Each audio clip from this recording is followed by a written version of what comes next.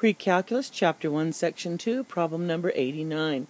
It's A, B, and C, and all three of these we are trying to rationalize the denominator. Since our denominator is the square root of 10, we know that we need to multiply by the square root of 10 over the square root of 10. This is just a fancy way of saying 1, and because when you multiply those denominators, you will get a rational number of 10, the final answer.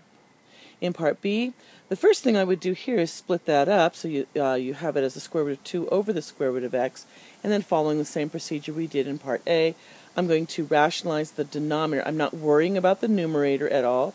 The denominator, and square root of x times the square root of x gives me x, so my denominator, I'm only really worried about what happens here.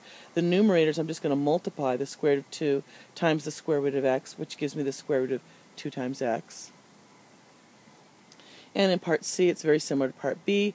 Break it up, multiply by the square root of 3 so that we will rationalize the denominator, and we have our final answer.